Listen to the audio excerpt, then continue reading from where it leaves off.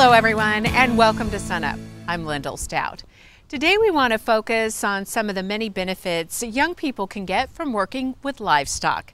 So over the next half hour, we're bringing you our favorite stories on the subject. To begin, here's Austin Moore in Hughes County. Here on SUNUP, we have a few hard and fast rules about what stories we cover and where we take you. Number one on that list, no banquets. But today we're breaking that rule because we want to show you an exceptional livestock program here in Hughes County. And to do that, we have to go to the end of the story, a banquet. Don't worry, it's not you.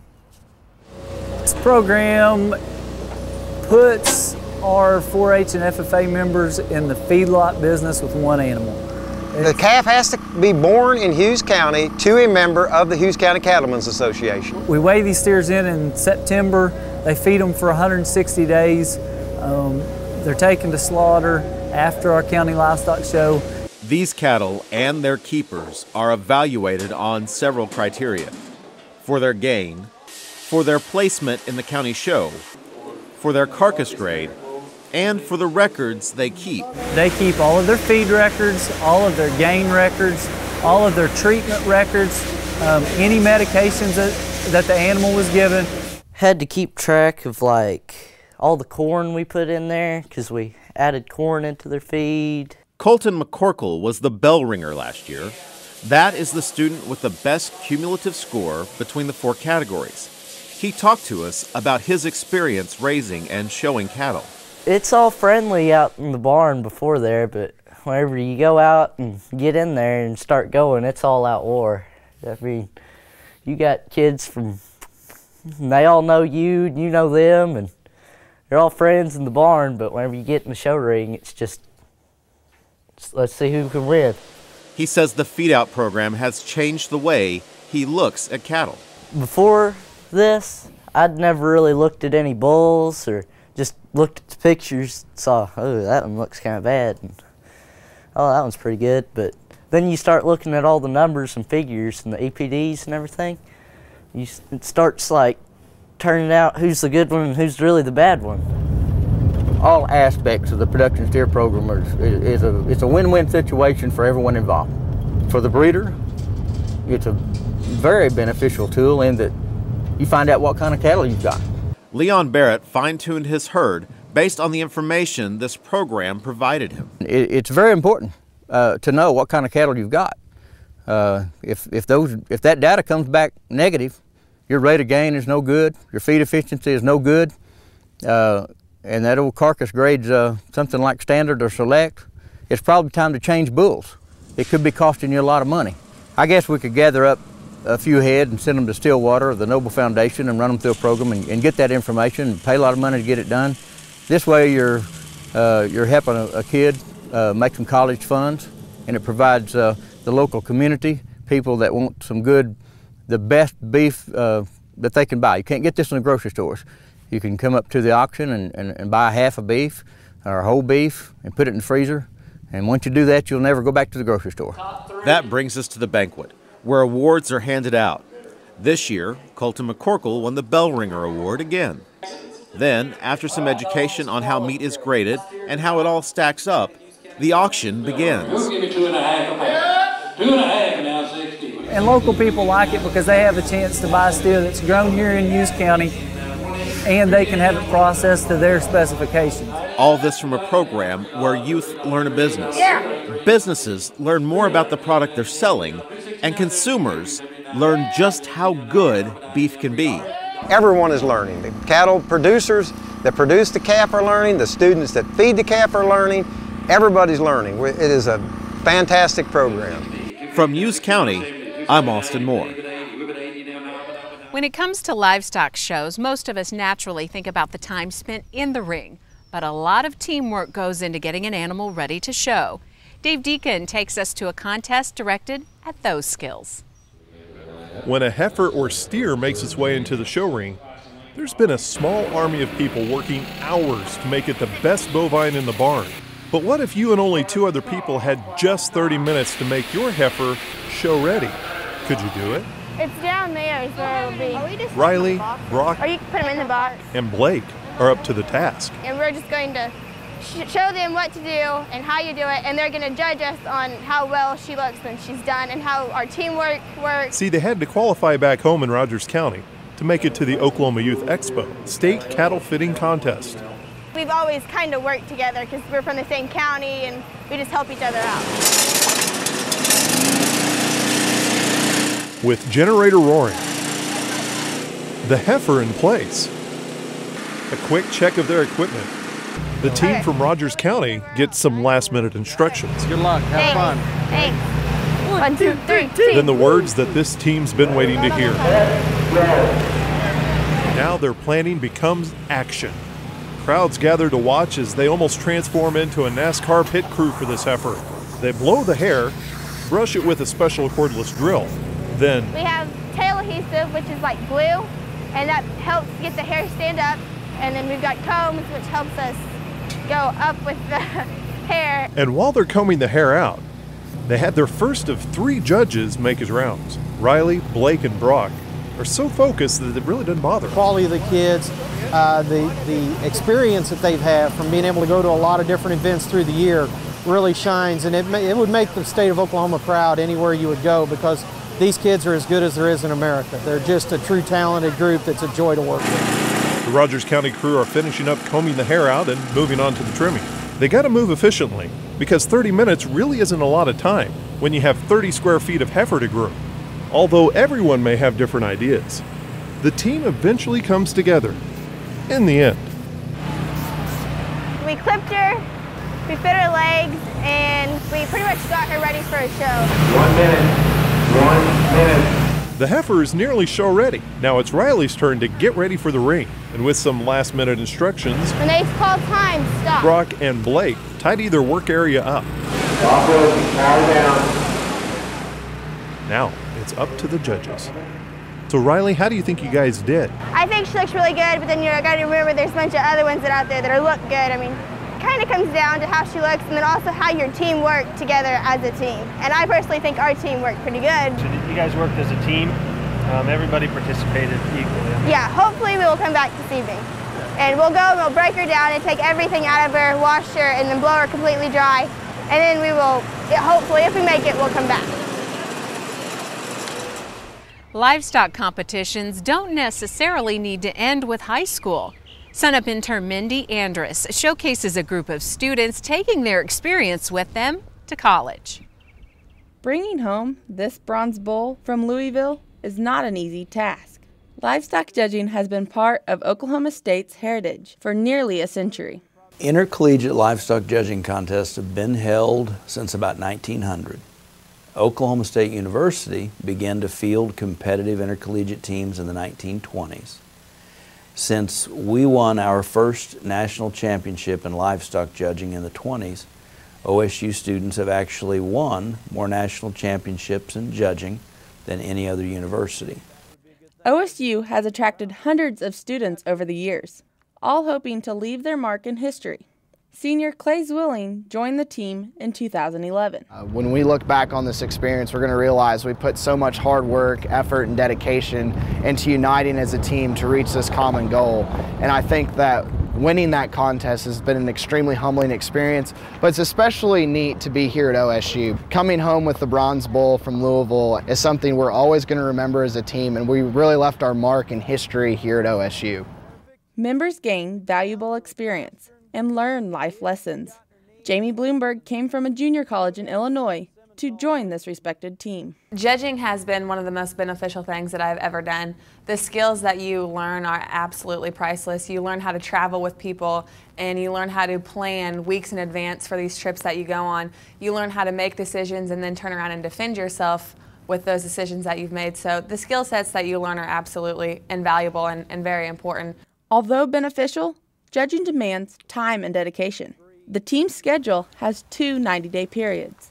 Within those 2 90-day windows, it's extremely busy. 20-some hours a week in judging. You practice pretty much every night. 4 to 5 days a week. You know, anywhere from 2 to 3 hours per set. Monday and Wednesday afternoons, through the week and then all the way through the weekend. I remember preparing for the National Western in Denver. American Classic contest in Wichita. With the National Barrow Show. Or the Dixie National. Kansas State Fair. Compete at the Tulsa State Fair. San Antonio Stock Show. The National Barrow Show in Austin, Minnesota. The American Royal, which is the contest that leads up to Louisville, which is the national championship contest that all senior colleges try to aspire to win. Winning is the team's goal, but what they learn about themselves and others mean much more. Everybody wants to compete, and you enjoy livestock, and we all enjoy the day that we come out on top in a competition. But there's a lot of things that impact the 60 to 80 years of a student's life following college that you get from this experience that probably long term are a lot more important than where you finished or where your team finished on a given day. Higher quality, longer, and balance may be used in reasons, but they also can be used to describe the life of a livestock judge. For SUNUP, I am Mindy Andrews.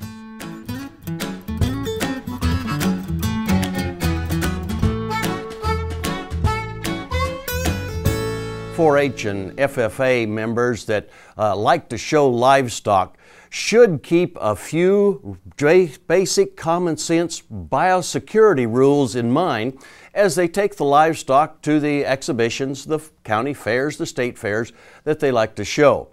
Before they go to the fair, I think it's very important that they make sure that the livestock, especially breeding heifer projects, have been vaccinated properly. Visit with your veterinarian and make sure that they have the proper immunizations before they ever go to the show. The things that I'd talk to my veterinarian about would be such things as IBR and BVD. Those are respiratory diseases that can be spread rather easily in an environment such as a livestock show. Then when we get to the show, there's some common sense things that I think you really need to consider. First of all, use your own feed troughs and watering pails. Don't exchange those with other exhibitors. Even though that might seem like the neighborly thing to do, it's really not a smart idea from the health of your livestock and others. Also, consider bringing some kind of a plywood panel, some way of separating the very front of the stalls where your cattle are being tied so that they don't have nose-to-nose contact with strange cattle across the fence from them. Then when you take your livestock back home, I would really suggest that you keep them isolated for 3 weeks at least before you turn them out with the other calves or the other cattle in your folks' cow herd. This is a good time that if they happen to have come in contact with some disease, we should be able to identify it and get it treated before it's spread to the rest of our livestock operation. When we're taking care of those that we've just brought home from an exhibition, as you're doing your chores, I would take care of the other calves first and then feed these that you just brought home from a show last, so that if there's a possibility that they have some kind of a disease, you won't be spreading that to the calves that you already have at home. Just a few common sense things that I think can really help us to make sure that we don't bring a particular disease organism back to our home place after we've taken our projects to the shows and fairs this year. Hey, we look forward to visiting with you again next week on SUNUP's Cow-Calf Corner.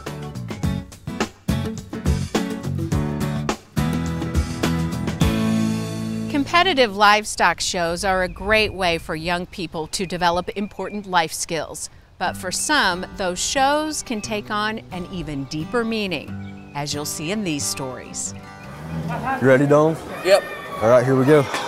It is a big day for Donald Kraft and perhaps in some ways the future of agricultural education.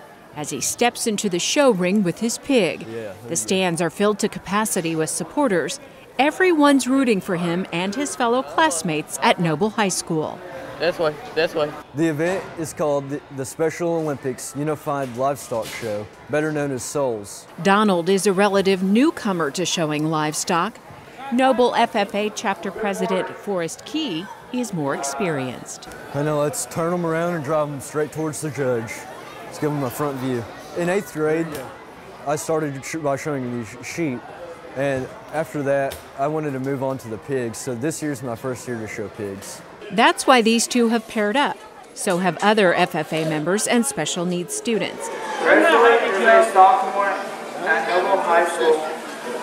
He likes wood shop, Including the co-announcer, reading his script written in Braille.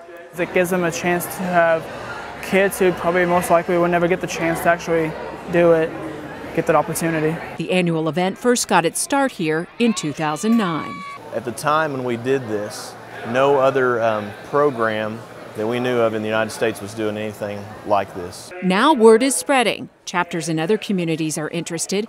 Even the FFA National Circuit is taking notice. We were selected as one of 10 finalists for the Models of Innovation area at Nationals, and we got to send 2 students to compete in a room, and they got to go over 3 activities that we did, and this was one of the activities that we presented, and the kids worked really, really hard on their presentation, and when it was all done and the smoke cleared, we got to be national champions, so we were really excited about that. I work for the county extension office, and so I'm familiar with all the school systems, but I have children that go to school in Lexington, just south of here, and I'm thinking as I'm watching this would be such a great idea, you know, for each local group to do it, or on a county level to have an opportunity like this. An opportunity to shine while learning how to handle and care for animals.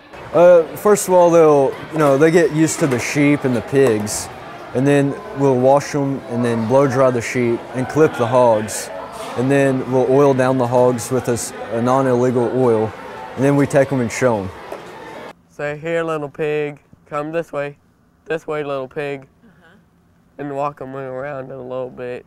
At the same time, FFA members are gaining valuable life experience. A lot of kids, in the show circuit are extremely competitive, and if they don't win the class or win the show, they get upset and they're very frustrated because they don't get to do that. We've taken all that away, and we've made it to where it's about the kids. It's awesome to be able to take out a kid that never gets to be around any type of livestock or have anything to do with the agriculture industry. And so now we get to take these kids and put them in a show ring with livestock animals, and they get their blue ribbon. In addition to his ribbon, Donald's proud to take home an FFA t-shirt. We are hotter than a smoking gun. So you like these pigs? Yeah. They're pretty cool. It was wonderful to watch the interaction between all the kids. Really seemed to be interested in the animals, but interested in helping one another and have a good experience in the show ring, and learn about the animal, and it was just really, really fun to watch. We've kind of gone back to the roots of what agricultural education is all about, and it's about the kids. It's also about going above and beyond. We like to give back to our community and to our school for all of the support that they give us by taking these kids and letting them show.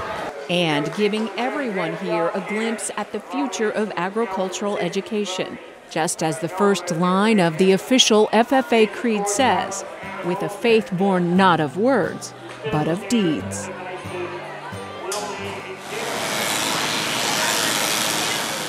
Have you ever taken the time to really listen to the sounds of a junior livestock show? Can you really describe the shapes of each animal and what they feel like? This young man can, because to Gunnar, those are the things that matter the most. Gunnar was born 13 weeks premature, and he developed a condition called retinopathy of prematurity as a result, which left him being blind. Today he's 11, and he is just a wonderful person. He's changed my life in so many ways. Is this the arena, like where we ride horses? And so one evening as we were walking, I just kind of mentioned, it would be kind of neat if Gunnar had a lamb. And Tony said, I can help him with that. He wanted a lamb, so we found him a lamb, got it donated for him. He's got long tags on his ear, and then I'm leading him with a rope. I walk with him, and keep your arm back. He's really nice. What's that noise? It's a forklift. There's the Hey Gunnar, how are you? Good. You ready to show your lamb? Yeah. Dakara Graham takes time out of her busy college life to help Gunnar and his Uncle Todd learn the basics of showing a sheep. We've had him for probably 2-3 months. This is our first year doing this, and it's a learning experience for me, but but I think we're doing all right. Champion reserve up and clean because we are going to have the champion drive a little bit later. While everyone is watching the cattle show, there are 3 people on their way back to the pens. He's been looking forward to it. I think he has less apprehension than most. He's not afraid. He's not nervous. He's ready to go show. Good luck, Gunner. This is Mary Lynn from the riding. We're going to watch you, okay? Okay. You're going to do good. This is the first show for 2 of them, but DeCara knows that Gunner and his Uncle Todd will do just fine. Okay, let's go. We're going to go real slow, okay? Go this way. Turn left. Okay, you're doing good. It's like his mother was telling me, you know, his brothers and sisters get to play ball and get to do other things, and it's harder for him. Okay, now we're going to take another left, okay? Something different than his other siblings have is good for him, I think, for his development. You know what? What?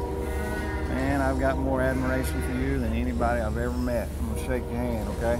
Okay. Good job. I mean, it's hard to explain. I mean, I wouldn't give it up for nothing. It's just really amazing. He's talking about your lamb. Wow. Like the young man here in the center, he'll be driving the class winner. That's the one behind you. It makes me want to cry. I'm proud of Gunner. I'm very proud of him. You get a ribbon now. Nice set of sheep. Yeah. Yay!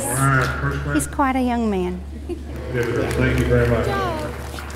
All right, Here's your we'll bring in ribbon, our buddy. second class of hands. We need to have that first class of got it? suffix in the Okay. rolling area, please. There you go. First class. It was good. I got a ribbon. 3rd place. Yeah. He's wanting a pig next year, and which we're going to try to talk him in to stay with maybe a lamb till we can kind of get a little experience, but we'll see. There you go, good. Good balance, excellent. Stacy Brooks is in her Can you element. go backwards? Can you go backwards? Her weekly riding lesson at Bit by Bit. There you go, very nice. A therapeutic horseback riding center just outside of Claremore, Oklahoma. Amanda Brooks says her big sister loves it here. I love seeing the smile on her face. I love seeing that she's happy. Each riding lesson is tailored to fit that specific rider's needs. Trista Milliman is the lead instructor. All the activities we do, we incorporate into the riding skills so that they're riding the horse, but they're working on the things they need to work on, like Stacy with her balance and her hand-eye coordination. Stacy is one of more than 1,000 riders who've taken lessons here since it all began 17 years ago. We started with 1 horse and 4 kids and myself. And it grew from there. Founder and director Linda Barron says therapy horses need a certain personality. We take our horses on a 45-day trial basis because not every horse can do this. And we put them in different situations that will be similar to those in class. And then we talk and decide how they have done. It's a very confining role for a horse in that them being a flight animal, to have a person in front, 2 people on the side, and then perhaps a rider that is not in the position that they're accustomed to on a regular ride, it takes a very calm and gentle horse. It also takes committed volunteers who get training and certification to be able to work with horses and those with special needs. But it also allows our individuals within the community to support a program and to come together to benefit others.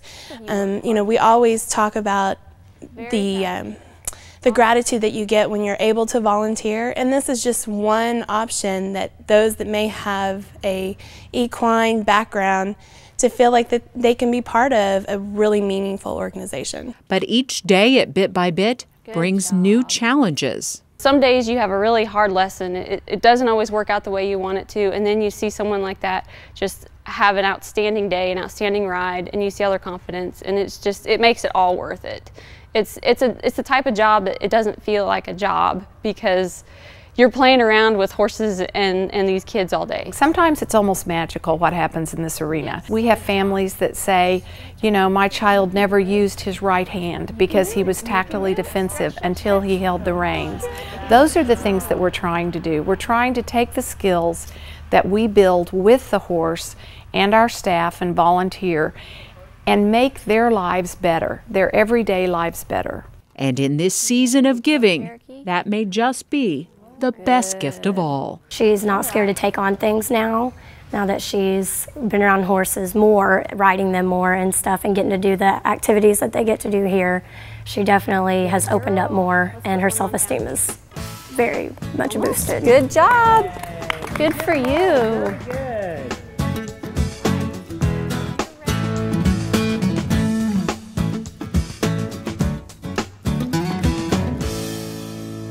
Hi, welcome to Shop Stop. Today we want to talk about cutting poly rope. Yeah, the main thing you want to do when you're talking about cutting poly rope is whenever you cut it, you always get a frayed end. So how do you alleviate that frayed end? Well, a lot of times we'll sit there with a big lighter and heat the end of it up and then play with it and try to get a nice form on it. And hopefully we don't get any of the poly stuck to our thumb or our fingers and burn a hole in our hand. The other way to do it is you could just take a piece of sheet metal. It doesn't have to be sharp. Just take the sheet metal, heat it up enough, and basically just melt right through the rope, and it seals it at the same time that you cut through it. So there you go. You can cut it and seal it all with one device. The point is the heat does the cutting for you, not the sharp edge. That's how to cut rope and keep it from getting frayed. We'll see you next time on Shop Stop.